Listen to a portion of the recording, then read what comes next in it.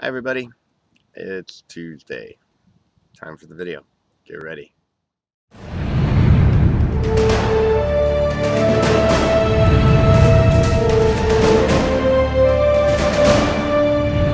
Well, all of a sudden we're inside now. Just got hit with a downpour and it's raining like crazy outside, so I had to move inside. Today I just want to talk about something that I've been remembering in the past few days. It just comes back to mind. And it's something Jesus said in a prayer. And it bears repeating. I've talked about this before, but it does bear repeating. Can't hear it enough. And if you're new to the Gospel Revolution, this is a good one for you to hear first. And it's about the word all, and that all really does mean all. And in a prayer that's in John chapter 17, Jesus starts out his prayer like this. I'm going to read you the first part. It says, "These words spake Jesus, and lifted up his eyes to heaven, and said, Father, the hour is come.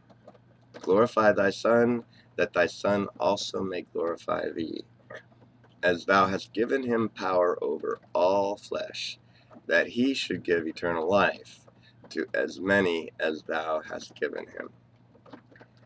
That word all should stand out. And then you should be able to finish concentrating on what he said right after that. He says, "As thou hast given him," meaning Jesus, "power over all flesh," everybody, "that he," Jesus, "should give eternal life to as many as thou hast given him."